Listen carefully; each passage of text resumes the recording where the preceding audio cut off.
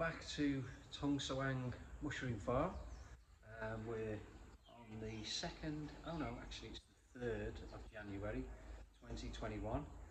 So tomorrow I think everything starts opening back up as best it can before COVID bites hard again. But I just wanted to go over the system I've just put in for humidification.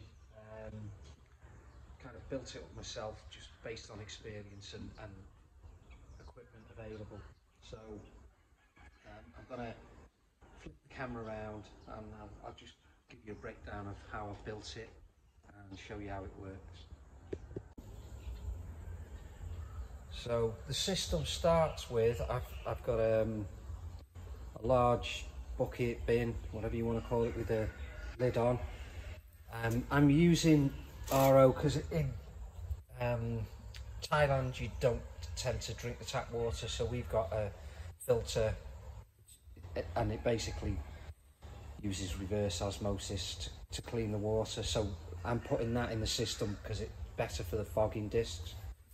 So we start off, that's the reserve tank.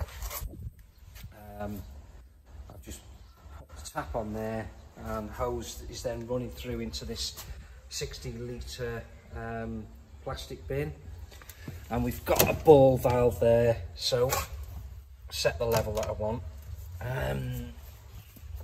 That fills up. I want to show you inside so you get an idea. So there's the actual pond fogger that was shipped from China. I think I paid I think it was about 2,500 baht with the transformer, which is there. The discs in it are replaceable. The reason I'm using RO water is because it gives you a far longer disc life on the. You see the 10 little discs there, they're replaceable.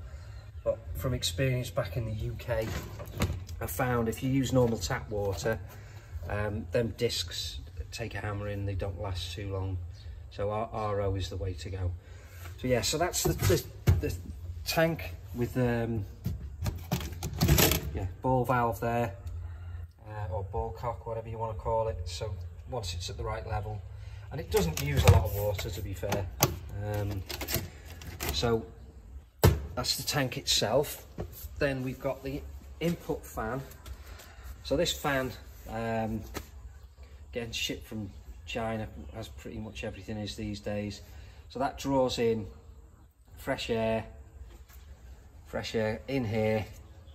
That's then forced into the tank.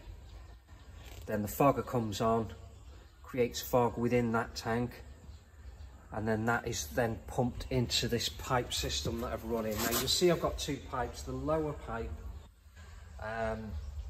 that's for feeding the mist into the growing chambers, and then this upper one is for drawing out the CO2. They're both on, I've got to tidy the wiring up, but they're both on these son-off switches which I've shown in previous videos, so they're fully programmable. I've got to check humidity and stuff once I've got this up and running properly, but I tend to, from experience, I tend to run the fan. So I'll run the fogger for 1 minute, off for 3, and then after 2 minutes of the fogger being off, we kick in the exhaust fans.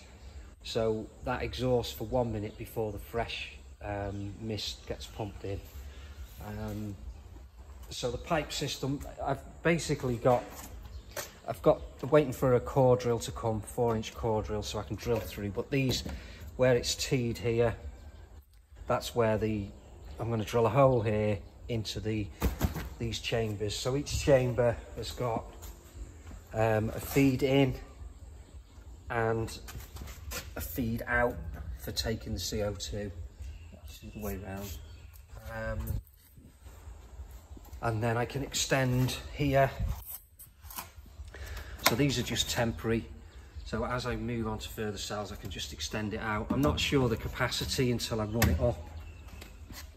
And I'll just flick this on. So this is where the fog will come out. There's, as I say, there's a hole to be drilled in there, and then I'll feed through. But yeah, let's just flick this on so you can see it in action. So at the moment the sequence is switched off, but I can manually switch it on. Simply press that button, fan kicks in. So you may, I'm not sure whether you can hear the fan or not. So the fan kicks in, then switches the fogger on, so that we're creating fog in the tank there. And then, as you can see, you get some fog there. You probably get a better idea here. So we're creating quite a lot of fog, which is obviously, once in them chambers, the humidity levels go up. I'll run some tests and see. I want to be running at